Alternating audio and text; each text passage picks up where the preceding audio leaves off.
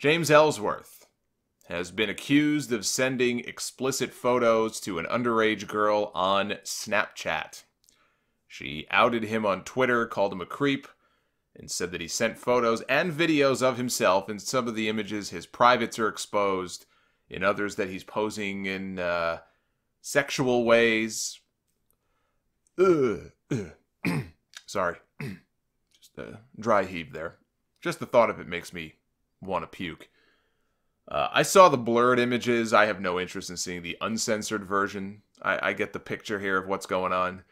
This girl is a big wrestling fan. If you look at her Twitter, she's met a lot of wrestlers. It even says she's an aspiring wrestler. She claims to be 16 years old. We don't yet know that to be fact. I will say she looks younger than 16 to me. So there can be no debate about whether or not this girl is underage. She clearly is, which makes this story even more gross. She claims that she met James at an independent show a few weeks ago. She was a fan of his. He knew that she was underage because it came up in their conversation about how old she is, and she mentioned it, and he sort of backed off. And she did ask him to follow her on Twitter, which he did, and she DM'd him later to wish him good luck in his match. Later, he then asked for her Snapchat, and she ended up giving it to him. And then, unsolicited, he sent her the images and the videos in question, knowing that she was underage. This is what the girl claims. Her name is Kenzie. Now, Ellsworth posted a tweet on behalf of his attorneys saying, "My client, James Morris, known publicly and professionally as James Ellsworth, has become aware of a number of baseless allegations. Mr. Morris has the utmost respect for women and categorically denies these inflammatory and despicable accusations. Bates and Garcia, attorneys at law." Has the utmost respect for women. It's kind of a weird position for him to be in when he's defending the intergender championship at all these independent shows. But no, I'm just kidding here. The girl has shared screenshots of all of this stuff, claims that multiple female wrestlers have since contacted her to share their own stories about how creepy he's been around other wrestlers in the past. And that's really where things stand right now. I'm not sure if any police report has been filed. I did read that her father may have already contacted the authorities. If she's telling the truth, then going to the police or going to the FBI is a must.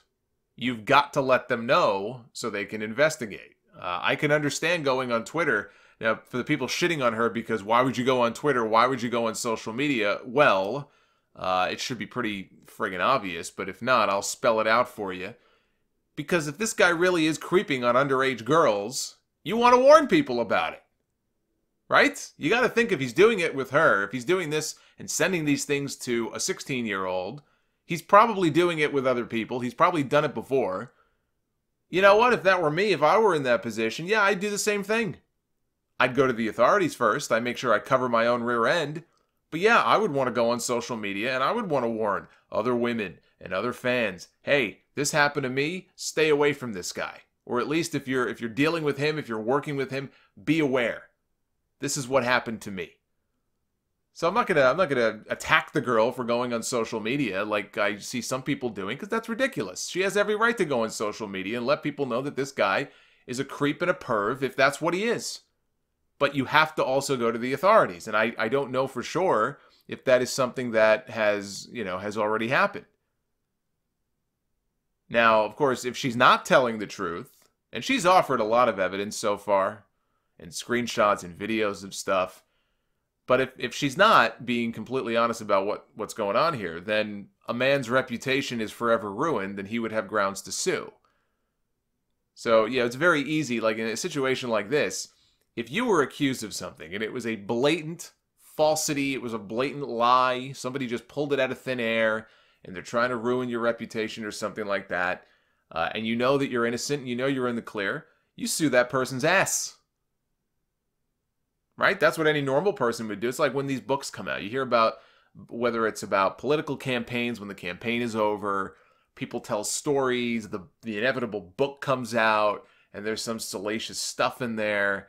You can tell whether somebody, even if they say, oh, that's false, that didn't happen. Well, did they sue? Because if they didn't, then it happened. If it's that serious that somebody really went after your character and integrity and told flagrant lies about you, then they slandered you. And you would sue. So if she's not telling the truth, for her sake, she better get herself a good attorney, because she could be in a lot of hot water, legally herself.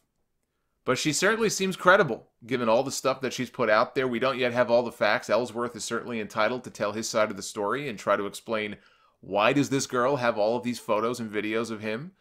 And I'm sure he, on the advice of his attorney, has not yet done that. As far as Ellsworth goes, I'll just say this. If it comes to light that he did this, or has a history of doing this, because I guarantee you, if he did this, this is not the first time. You have got to be some kind of dumb shit to throw away your career. A career that you were gifted. A contract with WWE, even after he left the company.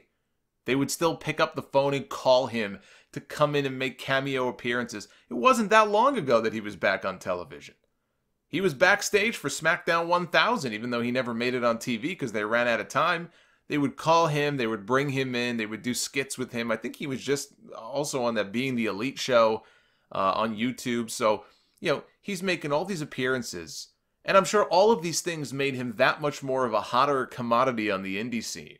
Because this guy's been working indies for years. Ran his own promotion, might still run his own promotion. I don't know if he still does or not. Jimmy Dream. And he had a name, but by no means was he a big star. I can't imagine this guy was making great money. And then one day, by chance, he gets this big break with WWE, the biggest company in the world. He's on TV wrestling AJ Styles. You can't predict these things. This guy was gifted that opportunity that people would kill for.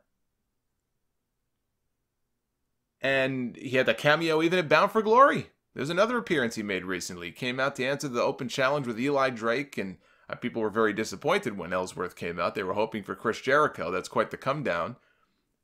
But all these appearances, this guy somehow managed to take a nickel and turned it into a small fortune.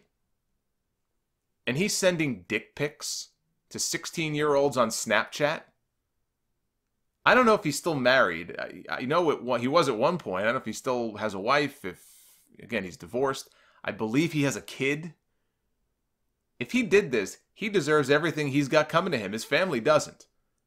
Unfortunately for them, they also kind of get caught in the crossfire of all this. And the shame and the embarrassment of this. If they didn't know this was going on behind their back. Now, even if he didn't do it, his career with WWE is over. Either way, his career with WWE is over. I mean, this guy is radioactive now. The stain of this is not going to go away. They're never going to touch this guy again. Why would you throw all of that away? And sending pornography to a minor is a crime. I mean, Anthony Weiner, and yes, that is the guy's real name. He was a congressman here in New York. He was going to run for mayor. He had big political aspirations. He was going places. He got 2 years in prison for sexting a 15-year-old girl. Same exact thing almost from the way all of this sounds. He was sending, dick pics and things of that nature to this girl. She was underage. Although in his case, I don't remember if he knew or claimed he didn't know. I mean, in this case, if this girl's telling the truth, he flat out knew that she was underage and did this anyway, which makes it even worse. But yeah, Weiner, the congressman, is another perfect example of what could happen here. 2 years in prison this guy got, although he went by the name Carlos Danger when he would sext with this girl. But he went to prison. And if Ellsworth did this, he's going to prison too. In the pokey, any man with two hands has a fighting chance takes on a very different meaning.